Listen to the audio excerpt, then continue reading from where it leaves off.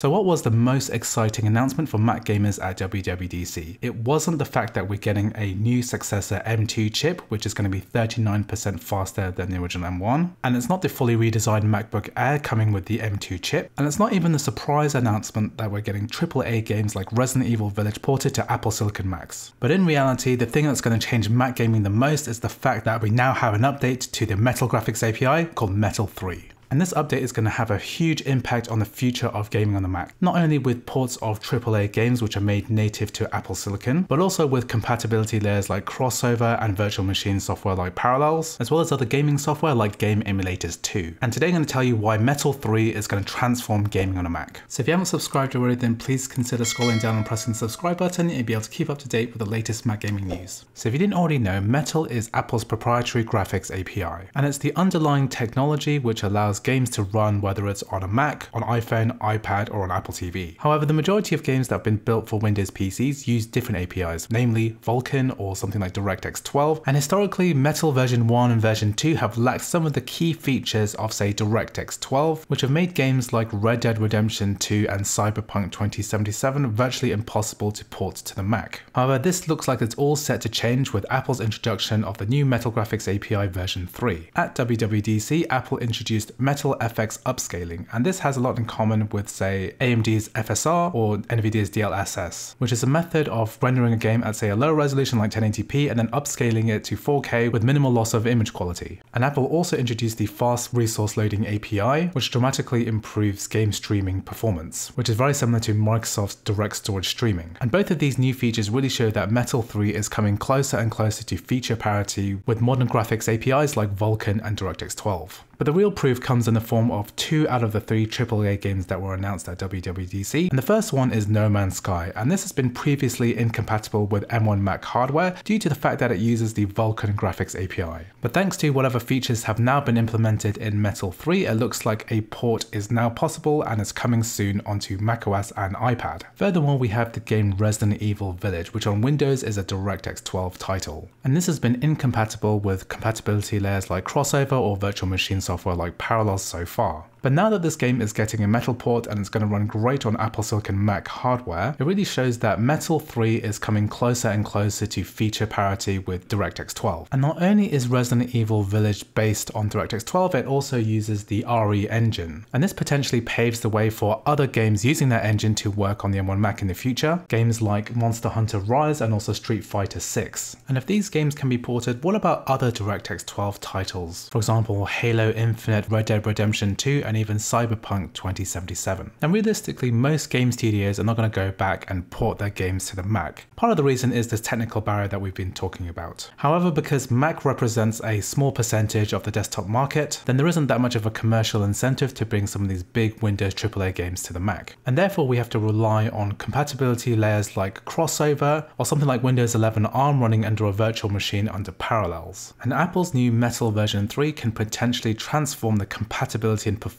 of these 2 methods of running Windows games on the Apple Silicon Mac. So at the time of recording, both of these methods are completely incompatible with DirectX 12. However, with games like Resident Evil Village showing that there is a path from DirectX 12 to Metal, this now shows that crossover and Parallels could have the potential to take advantage of some of Metal 3's features and bring DirectX 12 compatibility to the Apple Silicon Mac.